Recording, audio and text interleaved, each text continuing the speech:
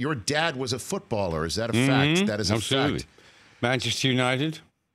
Came down when he was like 15 from Glasgow and played for Blackburn Rovers. Went in the war, came out, played briefly for Bolton and Blackpool. Then United signed him in 1950. We moved to Manchester. And then, so I grew up knowing all the players. I was still close to everybody because when he finished, he carried on as a scout for the club and as a sort of, he did the announcements at halftime, put the records on, what in those days, and like in the late to early 60s. And well, kind of, because, those days you had a PA system, to play a few records, Manchester United, reggae, whatever, and it was, they still play it now. Because I was back there when was I back there? About 6 weeks ago. I saw a game there. Yeah, I was about to say, how often do you go? I try and go, well, my mom's still alive. She lives about 10 minutes from the ground still, so I see her all the time. I go back and visit her, and then I'm lucky enough to catch a game. Because Alex Ferguson's one of my oldest friends, so. Okay.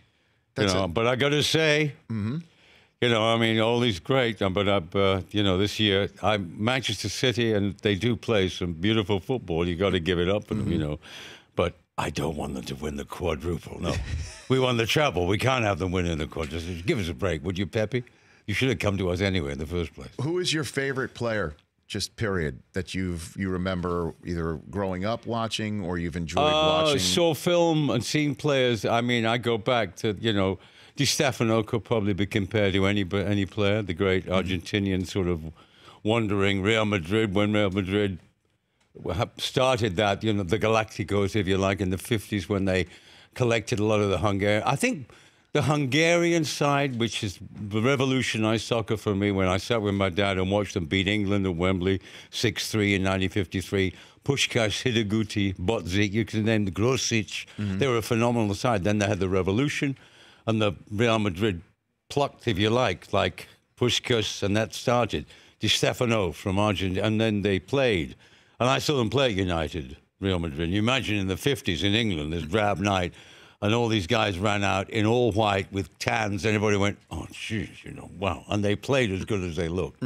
So I've always had a sneaking sort of liking for Real Madrid in a way, even though it's a completely falsely run organization, like most are in sport. Most are in sport because there's so much money, but we both know that. But they keep up this, it's fascinating. I love the European Cup. We got Barcelona next this week, which is tough. Right. It's tough. The European competition is tough. Well, there's a Champions League game against Barcelona coming up in just a couple of days. That's what I meant. Yeah, right, no, I went to the last final with Barcelona, which is a kind of a cruel lesson. We looked great for 10 minutes and never saw the ball again, for the entire game. Sure. But you've got to be, I'm a fan, but I grew up with the game, so I know about sports and that level of it, it's a cruel thing. Ian McShane here on the Rich Eisen Show, and we'll get to Hellboy, John Wick, Deadwood, and the rest of your filmography in a second. Any American sports teams that you're partial to at all? Yeah, I really have always a sneaking love for the Raiders. When I first came over in '75, the first team I saw play, the Oakland Raiders. Then they came here. I used to go and see a couple of games here, but the atmosphere was very dodgy here in the Los Angeles. Yeah, in the 80s, it all got confused with sort of, identities, and it became a sort of a going down. It was interesting. Be fights at games, or whatever. Now it's a big family. They didn't want that. Have you ever been to the Black Hole up in Oakland? Did you ever go to a game? No, I never got to Oakland. No, okay. But I saw them then. But watching that team, Stabler was like a wonderful player to watch if you wanted to know about how to throw a football. Right.